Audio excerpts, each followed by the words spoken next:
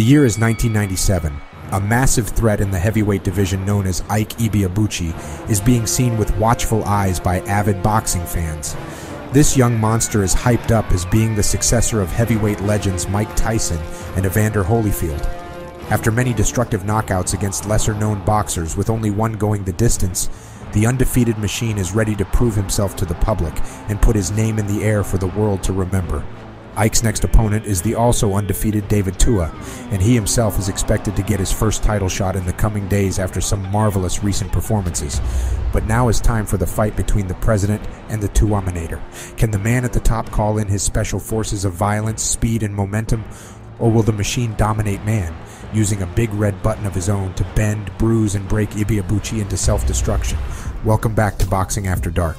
Today we're looking at a fight between two huge gladiators that until this point had few people talking about them as serious contenders.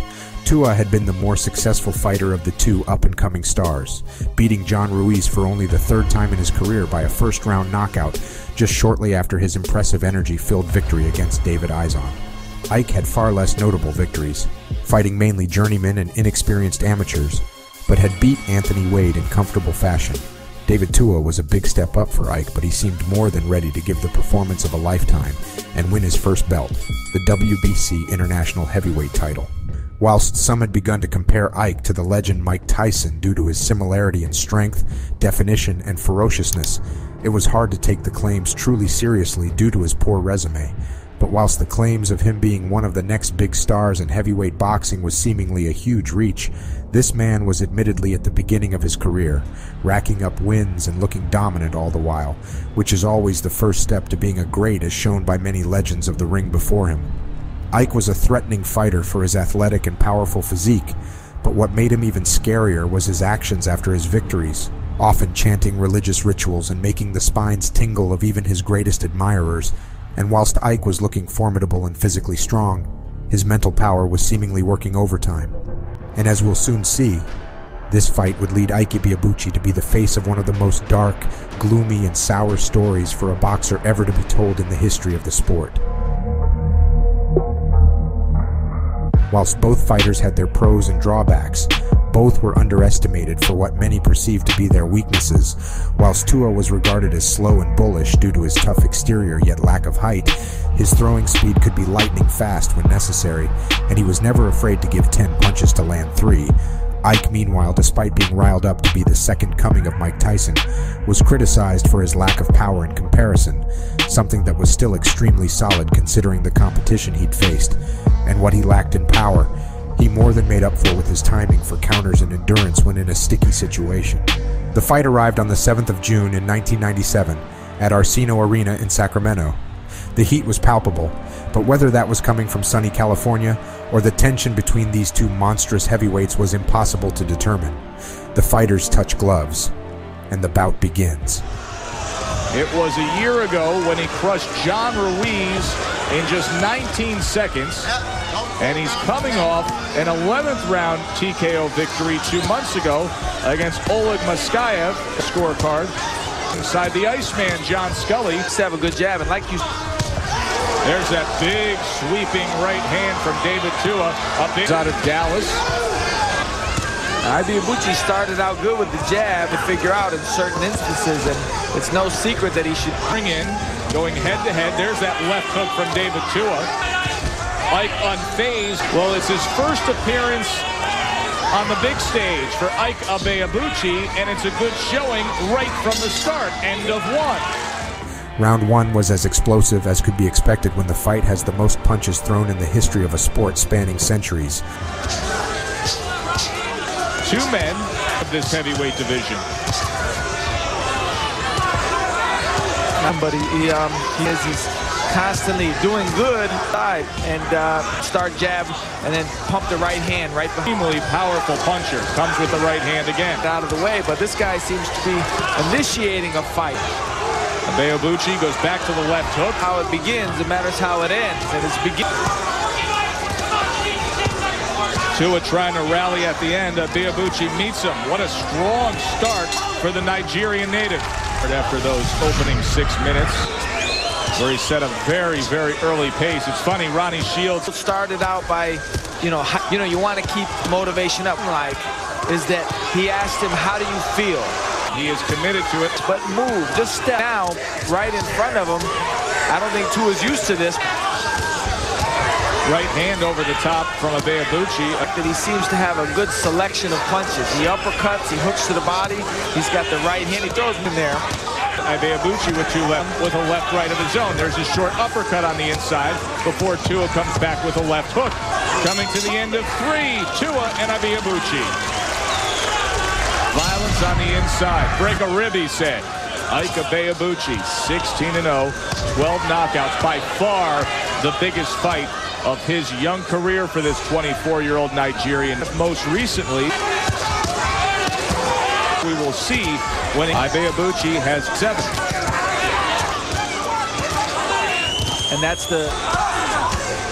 Meanwhile, you wouldn't think this is how he fights. 4 rounds in the books. Perhaps the first round that you could even lean Tua's way. You heard Curtis Coates tell Ike Ibeabuchi, you're staying inside too long for me. Watch out for us. Tua every 15 or 20 good shots, but you could pile up points like that, win these rounds easily. You want to see him at. Tua is impressive with that. It's really one of the things that's so impressive about a guy that we haven't seen before. I never forgot. He said, there's guys out there you've never heard of. Can uncover a gem. There's that left hook from Tua, his signature punch, and he catches him again. But Ike stays right there with him. He's not afraid. Left hook of his own. Tua now opens up with a left hook, and Ibeabuchi returns fire. Good stuff between 2 undefeated heavyweight prospects. Double left. He's giving Tua things to think about. Double left hook by Tua closes out the 5th. Tua began to turn the tide by the end of round 5 and put on his best performance of the night so far, slamming Ike with punches that would put most other opponents on the floor, and finished with the sport for good. And the subsequent right hands and double left hook, and here now a left hook in the 6th, are things starting to change. Starting to feel a little bit more comfortable. There's a good right hand. But bombs from a guy like Tua is due. I think there's smarter ways for Will the experience left hook and then goes downstairs to the body with it. A professional fighter, but with really top-tier guys. Not a tremendous defensive. Seems like he's getting into a little bit of any type of real respect for him. Gets off a combination late. End of 6. Almost demanding that at this point you have to hurt this guy. Meanwhile, Curtis Coates, at the halfway point of this scheduled 12-rounder, telling Ike Ibeabuchi, don't quit. Surprising comment? Really, how would he know? He's never done. So that's where the mental aspect of boxing comes into play in the corner.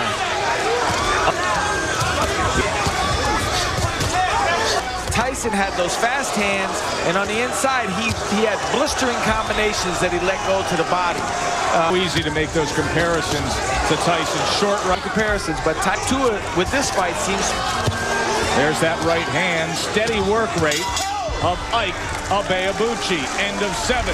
Tua, the much more established heavyweight prospect at 27-0 with 23 knockouts and wins over named opponents. You got to make a strong run at him. So maybe, just maybe, they're worried about it potentially slipping away. I think back up, they'll just keep falling. Also, he might not realize how well he's doing. Ibeabuchi working. Oh, good short right hand by Ibeabuchi. Doing well with it. Uppercut by Tua. Punches of David Tua in that sequence. Right lead, left hook by Tua. Tua there. Tua right hand to the body underneath. Just never a really... With Ike Ibeabuchi and his commitment to count the double left hand. Just any reason to get off his... Being consistent. Hey! Physically imposing frame, 16-0, taking on the power punching David Tua. Been able to stay with this. Now, Ike doesn't need to do this. He doesn't need to stay in there. Oh, good uppercut from Tua. Tua 20 for the rest of the fight. Somebody's got an uppercut. The high Tua combination at the end at the bell. It seemed like a Tua round. From it. But then he did nothing for the next 15 seconds. Alongside the Iceman, John Scully, I'm Joe Tessitore. Round 10. He has proven himself. Sixth, when Ibeabuchi didn't seem to have much of an Ibeabuchi back to it. Tua comes in with the left hooks, but backed off to reset himself. Wow. And look at that. That's snapping back the head of David Tua. He could bomb Tua with that if he really could. Larry Holmes type around. Oh, here comes Tua. 4 or 5 punches. Ibeabuchi right back at him. And he gives it back to him. That's what he needs to do. Right back at him. He's so comfortable in that corner early on, even though Ibeabuchi was outworking David Tua. Now, you really get the sense that there's a touch of desperation. Combination of 1 or 2 big punches. So Ibeabuchi should stay with the back to the jab. That's what they say. 11th round here in Sacramento.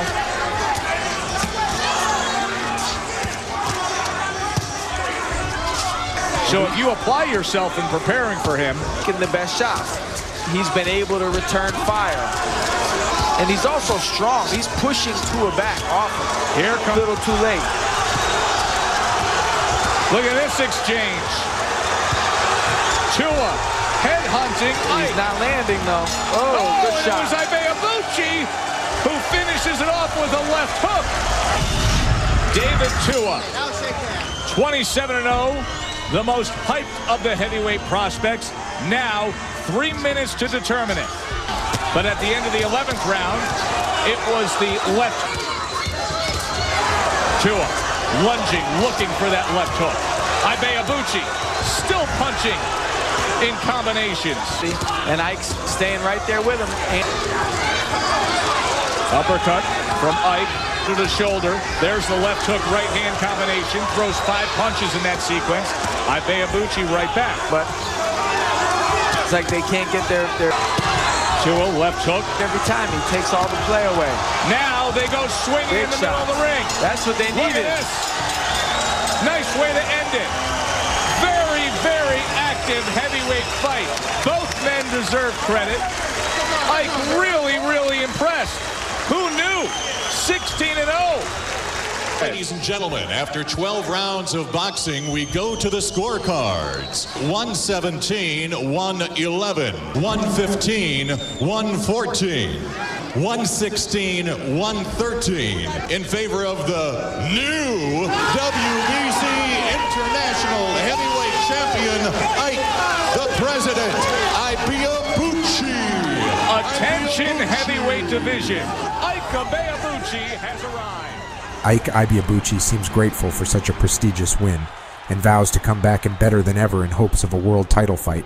But before announcing that he does his usual shtick, speaking in a low, ominous tone and weaving metaphors through his speech, explaining how he was destined to win the fight put in front of him. God first. In fact, I told you what has been hidden from the wise and the prudent have been revealed to the babes and the sucklings. I did not I did not come to fight flesh and blood here, but spiritual wickedness in high and low places. As the night went on, it's revealed that Ike Ibeabuchi went to the hospital later that night hearing voices and wanting to have his head checked for brain damage or a possible traumatic injury from the ring. Whilst nothing came up on the scans, that didn't stop a change in behavior that would begin to grow for the next few years of Ibeabuchi's life before his mind would continuously collapse in a horrible fashion. Ibeabuchi was praised for his incredibly strong performance against Tua, and the hype behind him was as big as ever. But 13 months after his victory against Tua, Ike would kidnap his ex-girlfriend's son and attempt suicide by crashing his car with the teenager inside.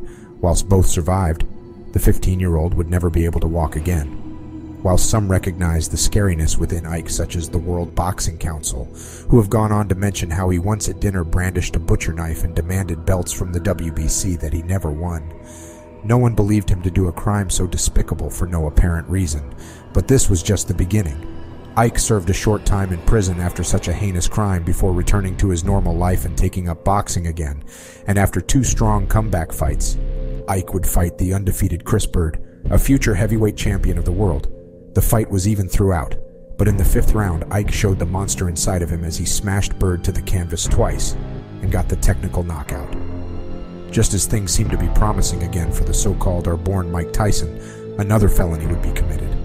After an unpleasant encounter in a casino with a female escort that resulted in Ibeabuchi barricading himself in a room and attempting to pepper spray police officers, Ike would find himself back in prison for many years to come. 15 years after being sent to prison, Ibeabuchi returned from jail a free man and demanded a return to the boxing world where he felt he belonged. But before the self-proclaimed president could find his seat in the sport again, he was once again sent to prison for giving no respect to his probation rules. He is now seemingly a free man again, but no one had heard from him since his supposed release from jail. So whilst both fighters seemingly had polar opposite careers when looking back in retrospect, it seems neither of them would have ended up on the paths they did if not for the show they had put on for the fans on that night back in 1997, in a fight that nowadays is often overshadowed for its surrounding consequences. Here at Boxing After Dark, we believe the fight itself is what should be celebrated and brought to light in a time when heavyweight boxing had some of its most peculiar yet engrossing attractions. If you've enjoyed this video and would like to see more from Boxing After Dark, feel free to subscribe to the channel and don't be afraid to drop a like and comment. Thank you for watching.